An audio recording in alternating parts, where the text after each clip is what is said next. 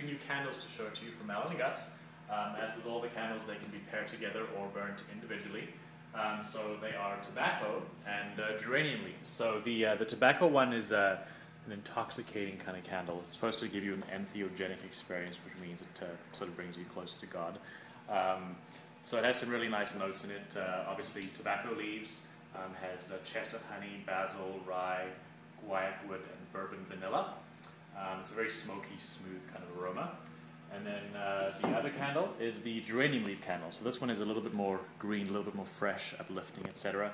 Has notes like obviously geranium leaf, and then also things like apple, green apple, cyclamen, coriander, and dry down of musk. So 2 very different candles that smell fantastic by themselves, or when burnt together, create a totally different experience. So check them out, shopmasc.com, and if you want to come in and smell them in the shop, you're welcome to do that as well. Thanks for listening.